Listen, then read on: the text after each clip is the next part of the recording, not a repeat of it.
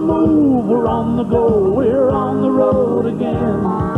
Come along and share with us the stories of our land. We're gonna drop in on a neighbor and visit with a friend. We're on the move, we're on the go, we're on the road again.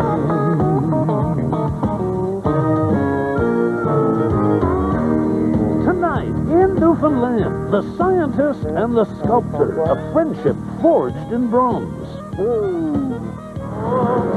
In New Brunswick, a singing shoemaker's recipe for happiness. Opera, open my mind and my heart. And in Manitoba, we hunt for buried treasure and find it. Thank you very much. Oh, you're welcome, Holly, you're welcome. We're on the move, we're on the go, we're on the road again.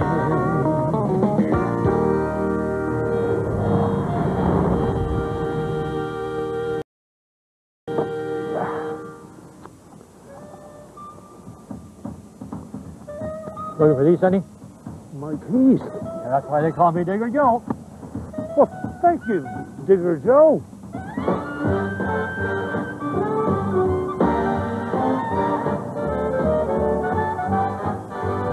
There's your loot for last weekend, fellas. Look at it. You got all that stuff for one day? Oh, that's 2 afternoons digging there. Get that spoon there. That spoon was there, too, along with these rings, these coins here, just as you see them right here. His real name is Joe Kutcher, but to his buddies and a lot of other people he's helped in Winnipeg, he's Digger Joe. The glasses were in the water, and I happened to pick them out of there, dig them out. That's good looking pair. Yeah, but I think we can find the owner to that. When Joe retired 15 years ago, he decided to take up a hobby, treasure hunting. It glitters, but I have my doubts that it's gold. Now at 81, that hobby has taken over his life. There's no dull moment. I'm more active now than I was when I was working. Pick any day of the week, and you'll find Digger Joe scouring the city's playgrounds and boulevards, beeping for buried treasure. A spot like this is where the mothers and the fathers bring their kids. The mothers that lose the rings and the fathers lose the coins. Good sound right there. With the help of his trusty metal detector, Joe unearths all sorts of things.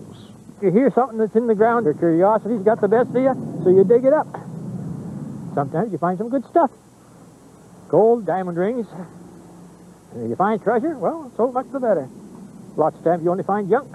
But even if it's a pull tab, well, you got something. 1 million of these gets a child a wheelchair. So that's what we do.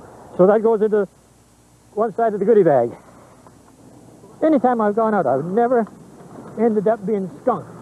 I've always get something. Every now and then, that something is something valuable. And whenever Joe digs up treasure like this, that's when the real digging begins. All right, I find a ring. Say a 10-carat gold ring. That ring is no good to me. What am I going to do with it? You can't sell it because you get nothing for it. But if I can find, the person that owns it, and a thank you note or two that you get, like something like these here. You get lots of these, too, well, don't you? not too many, but I get a few. Digger Joe, I just wanted once again to tell you how thankful I am for finding the ring that was most important to me. That's lovely. That's enough for you? You don't want much more than a thank you seeing the joy in somebody's face? Yeah. I get the pleasure of going out there doing it. And if I get lucky and find something for somebody else, well, okay. I couldn't believe it. He's a rare type of person, I guess. When Holly Peterson lost her school ring, she didn't think she'd ever see it again. She didn't even know she'd lost it at the local park. Luckily, it was one of Joe's regular hunting grounds. Well, I was down in that ground maybe a month or so after that, and I found this ring. But in this ring, it had her initials. It had the school that she was attending. It had the class that she was in, and everything else. So I thought, well, that's not going to be too hard, to find this person. You're a bit of a detective. There's that element, too, isn't there? Well, I try to, you've got to be a little bit, to trying to find the owners. Thank you very much. Oh, you're welcome, Holly, you're welcome. It was my pleasure to give it to you. Is this an all-consuming kind of passion, Joe? To a certain extent, yes. Once you start in, it kind of grabs you. And it's an addiction, to a certain extent. You lose track of time when you're out here. Sometimes you end up with a cold shoulder and a hot tongue for supper because you're 3 hours late. Not too often, but once in a while. Over the years, Joe's amassed a small fortune and a huge collection of loot. A lot of what he digs up is finders keepers, like his prized 1837 Quebec halfpenny. The stuff he doesn't want, he gives away to charity. And all the while, he's playing Sherlock Holmes. His latest case, to find the owners of 3 rings, including this one. It's embossed sort of raised letters around the stone that's on the ring, professional truck driver. I've asked different people and everything else, nobody seems to know anything at all about these rings. Nobody knew of them at all. You're determined to return the truck driver. I would sure like to return the whole 3 of them back. Joe Kutcher will go to any depth to dig up buried treasure, and if possible, dig up who it belongs to. Whether it's on the beach or the local playground, he just keeps on hunting, never knowing what the next beat will bring. Please. Oh. Boyer! Looney!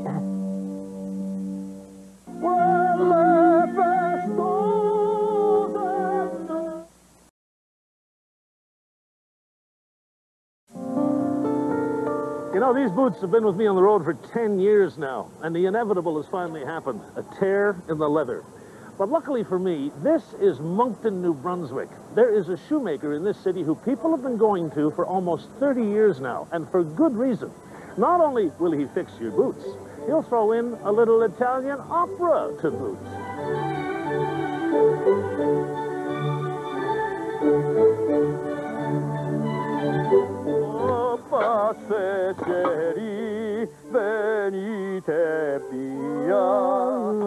Glue and nails can keep a shoe together. Music, especially opera music, does the same thing for the heart and soul of Bruno Caracrisти. Well, opera, for me, is very important. Because it opened my mind and my heart, you know. Thank you, Uncle. Give me all the spirit to keep going.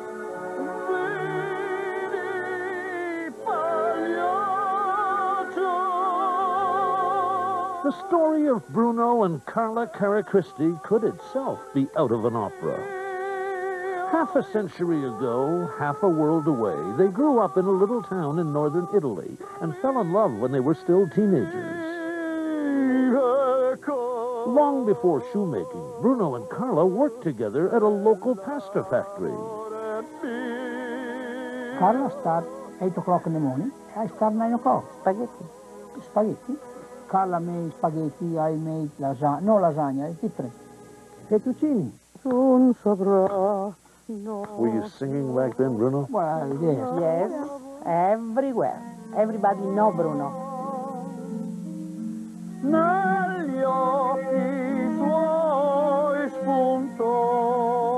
Certainly everybody knew that Bruno could sing. But the manager at the pasta factory believed Bruno had the potential to sing professionally. So he find me the teacher, teach me the music. But I said, no, I don't like the music. Why? He said, no, I like for my girlfriend. I like Mary, And Carla. I like Mary. You gave up a singing career for the love of this woman. That's all right. But I enjoy it this way. In 1952, Bruno asked Carla to marry him. They started a family and set out to make a career in shoemaking. That pursuit took them halfway around the world and eventually brought them here to a little shop of their own in Moncton, New Brunswick.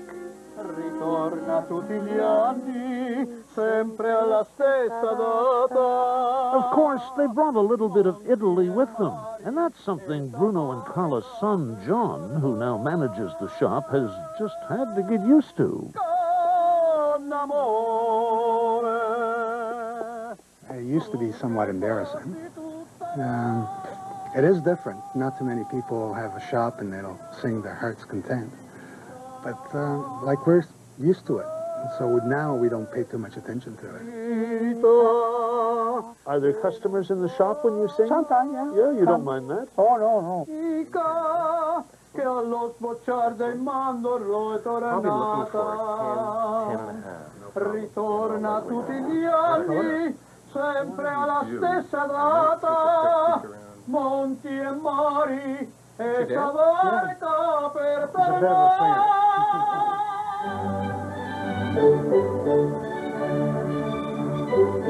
In the 27 years you've been here, how many pairs of shoes have you repaired, Bruno? Oh, thousand. Yeah,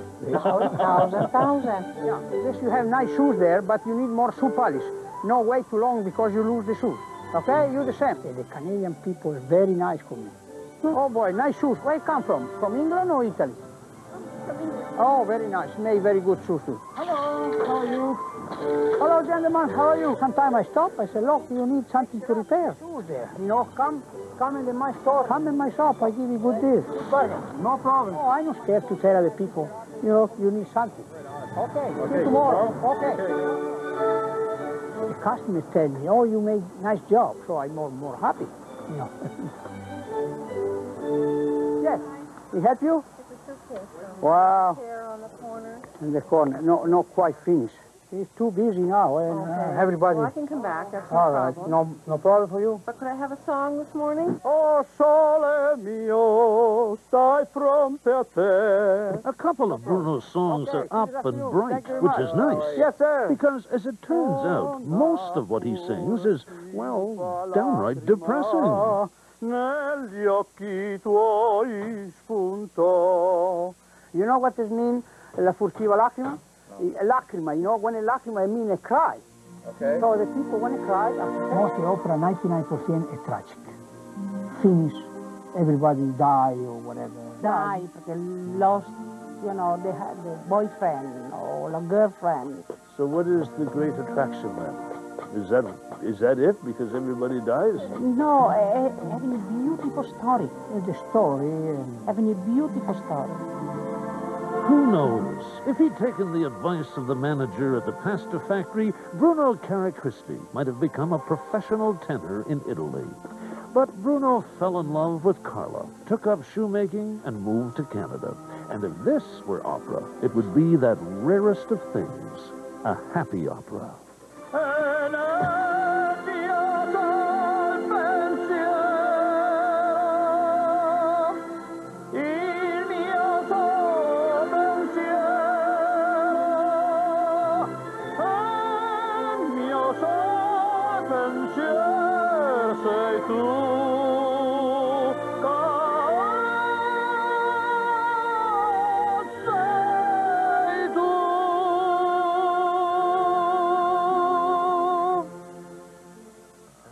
That looks pretty good, Ron. Okay.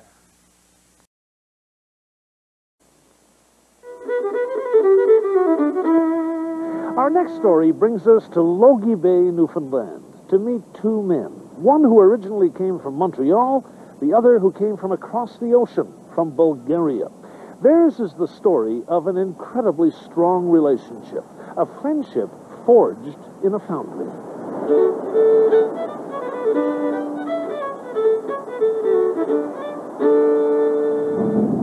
So what do you think the temperature is now? Anywhere between 2030 and 2050. It's a chilly morning in Logie Bay, Newfoundland. Okay, that's great. Okay, visor is... But for sculptor Lubin Boykov and his close friend, John Evans, Go to work. okay, it's hot and getting hotter. Inside their greenhouse, there's an unusual combination, flourishing plant life and an industrial foundry. Yeah, you ready? Ready, yeah. Let's go. Okay, let's go. This is where John and Lubin prepare for the most crucial moment of their day, Let's go. pouring molten bronze for a new sculpture. Pouring of the metal. Oh, that's such an exciting thing. I wouldn't give it up for the world. That's enough? Enough? Okay, hold it now. Let me get the... Just hold it so it doesn't twist. John has a term for it. I call it skydiving for geriatrics. Okay, alphabet? Well, there's a lot of tension. Okay, we're going. You know, it's like getting up in the airplane and you're jumping out and you're coming down, and Gently.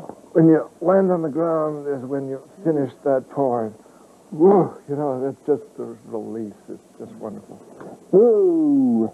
That's it. Okay, down. Lubin and John have known each other since 1990.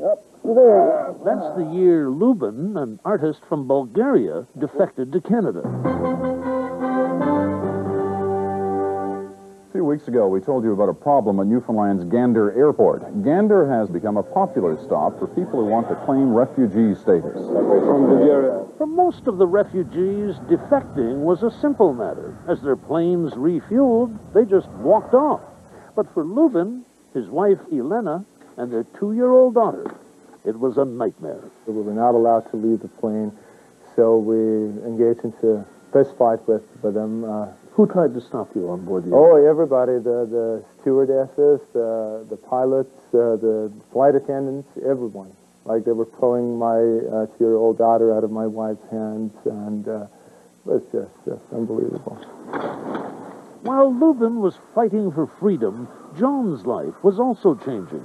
For 25 years, he'd been a biology professor at Newfoundland's Memorial University.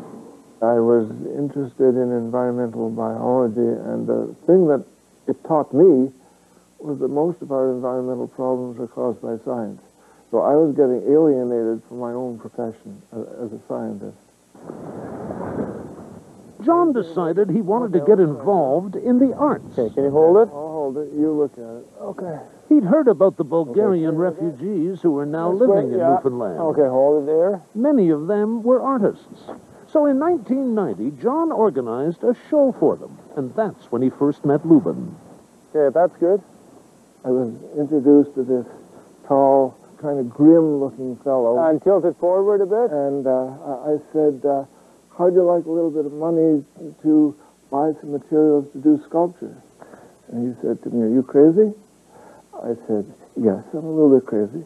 And big smile. He said, okay, that's fine. That was it. And so the unlikely partnership between the artist and the scientist took root. There's a story that comes out of India that if you see a man in the water and you throw him a rope and pull him in and save him, you're responsible for him for the rest of your life. Now, I'm stuck with him. It's a nice guy to be stuck with, isn't it? Who's going? Both men gained a lot from the relationship. Okay. Let this one go. No, just keep going. Keep going. Well, notice you keep going, I have to remove this piece first. See? John had a chance to learn about the process of bronze sculpting, and Lubin had a much-needed benefactor. All they needed now was a foundry.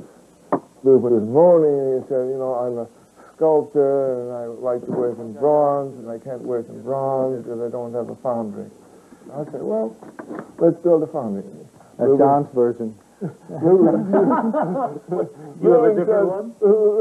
Don't be so stupid, John. You can't build a foundry. That's impossible. That was the moment that I decided, okay, this is going to be done. Nothing will stop me. So with John's scientific and technical wisdom, combined with Lubin's experience of foundry work, they decided to build their own in a greenhouse. All through my career, I've been trying to develop technologies which don't offend the environment. It is a real challenge because foundries are usually smoky and dirty and full of grime and dust. And as you can see no dust on the leaves of these plants. Well, if plants are surviving 5 feet away from the melt furnace, yeah, it's magical. Okay, that's good. As the foundry grew, so did their friendship. Okay, that's Not that there weren't some stormy moments. Okay, now you go on the other side now. He nagged me. Nag? Oh, he nags. He nagged me and boxed me. You wanted about in that position? Yeah, okay, can you hold it? Yeah, I can hold it. Do you actually yell at each other? Oh, yeah. Two people with huge egos are bound to clash every now and then. That looks pretty good, Ra. Okay. We go like two bulls. Boom! Like that. Roar and scream and yell. And then back off and think about it a while. So have you chosen a couple? I mean, are you just bringing in the one? Just the one. No one knows better about the relationship between John and Lubin than their wives. Margot and I'd Elena. like to go for a walk up in the woods and relax. Sure. How about you? Let's go. What do you think? I We'll don't know. both sing in the garden. I think we'll stay and have a little walk. Having a chat. Yeah, Yes. and finish our tea. Their relationship is so strong. They get so angry at each other and yell at each other and scream at each other, and they feel totally safe to do that. Oh, why? Come on. It is something very special. It is. You should cut this one down, John. You can feel the love And behind then, the that's yell right. and the They scream. always end up with hugs, and they have a very strong, Very unique. very unique relationship. Come on, doggies. For John Evans and Leuven Boykov, meeting each other has meant more than just becoming close friends. It's given each man a new direction in life and the means to create some beautiful art. Leuven's sculpture are his creation. They're his children. And I was participant in giving the world this lasting, beautiful things. Wow. Do you wake up some mornings just saying, I still can't believe it? Oh, well, I don't have to wake up. I do that all day. I can't believe it. Yeah, how many times a day? I keep saying that. Well, it's nice to have you in our country, in your country. Nice to be here, yeah, in my country now.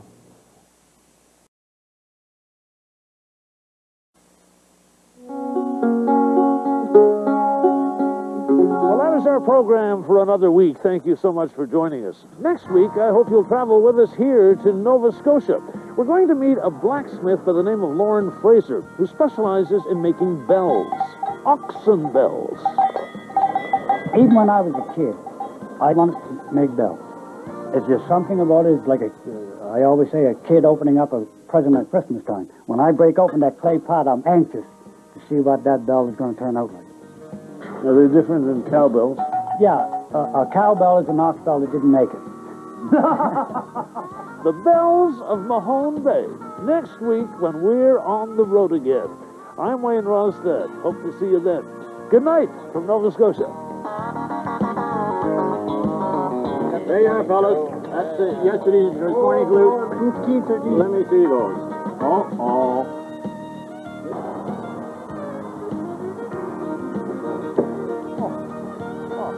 Joe! Hey, Digger Joe!